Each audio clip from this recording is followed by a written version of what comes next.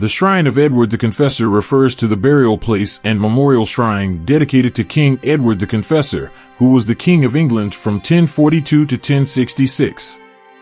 The shrine is located in Westminster Abbey, a historic and iconic church in London, England.